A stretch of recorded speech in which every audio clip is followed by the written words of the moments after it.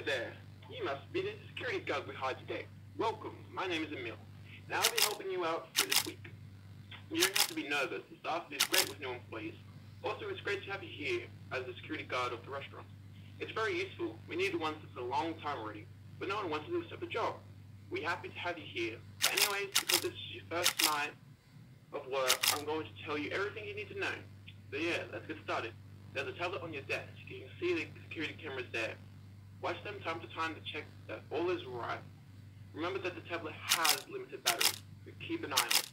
Also, I think we didn't tell you about the glitch with the animatronic characters. Oh, we did? No. Alright, so your animatronic characters have a particular glitch. Something like they don't turn off completely when the night arrives. This happens because the systems are not completely polished, or something like that. Well, the thing is that they may probably find out that there is someone in the building. That person is you, and they'll be going to your office. You see buttons that are in your camera system? Yeah, those ones that are called Fred and Bon. Well, these buttons overload the animatronics.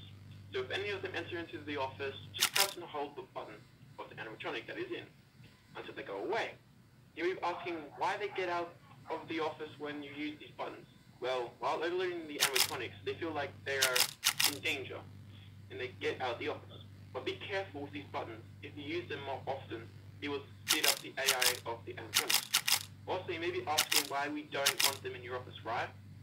Look, it's hard to explain, but let's just say that we try to stuff you inside of a spring-lock suit. These suits are only for animatronics, you know. They contain robotic pieces, springs, etc. So basically, if you get into the suit, you will practically die after some seconds. Yeah, but don't worry, you will be okay doing what I said to you before.